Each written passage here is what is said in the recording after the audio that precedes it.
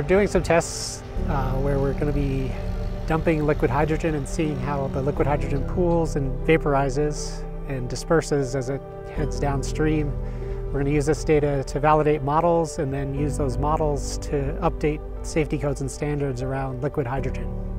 So we've had a long-standing safety codes and standards program around hydrogen use at Sandia, and we've managed to use the data that we've collected and the models that we've developed to update safety codes and standards previously.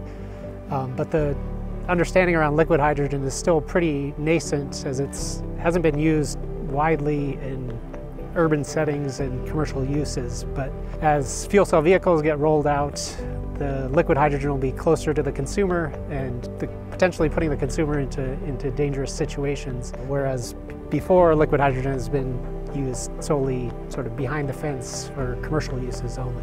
So the diagnostics we have on the experiment are thermocouples, because liquid hydrogen is very cold, and we know that as it comes in contact with those thermocouples, it will detect the cold temperatures and know that the liquid hydrogen is actually there. We also have thermocouples in the air, so the hydrogen as it vaporizes will cool the air as well.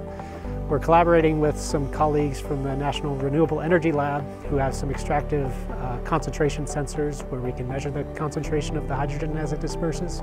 Now we have several photometrics cameras in place as well, both infrared cameras to measure temperature and as well as visible cameras to see the liquid hydrogen pool as well as the vapor that will condense into the cloud as it disperses downstream. We hope to gather well-conditioned data for understanding how liquid hydrogen will pool and vaporize in the case of an accident of liquid hydrogen.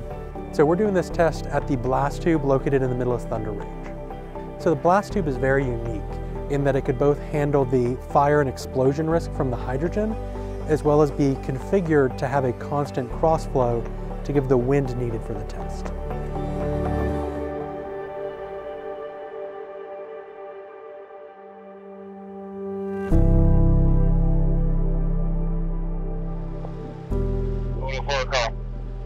Go ahead.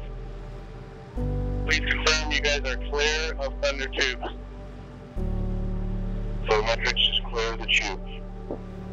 Carl or Victor, the gates are closed and the range is clear of non-test personnel. Copy that, thank you.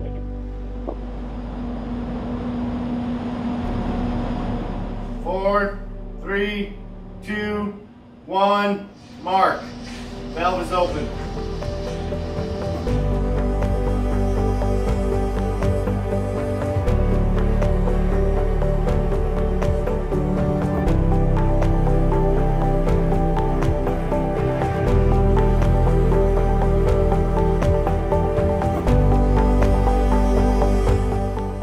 So hydrogen is a great carbon-free energy carrier that can be used in a sustainable economy as an energy storage medium. And as it gets installed in more and more places, for example, trucking, truck stops, shipping, potentially even aviation, we need to have robust safety codes and standards in place so that that infrastructure can actually get sited. And so the end result of this work will be those robust safety codes and standards so that we can ensure that that infrastructure is safe and works well for the average consumer.